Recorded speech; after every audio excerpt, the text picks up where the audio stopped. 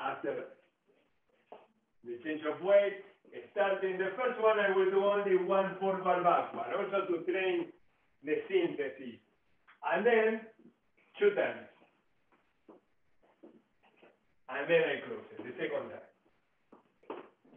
This is a training that you as a leader, you choose how many times you want to do the forward backward. You train ahead. Okay, this time I will do it only once and close.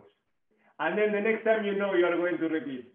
I do this in order to avoid that the forward backward becomes an element of I don't know what to do. So you say, you say forward backward forever. So the followers know that one very well. So because they realize, oh, my partner doesn't know what to do. So, yes, see that. So let's do that as a training. First, only one. The first.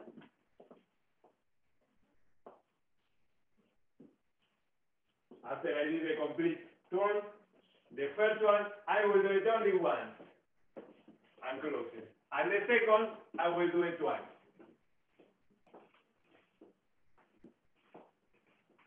And close it. Okay? Let's try that. One more time with no music.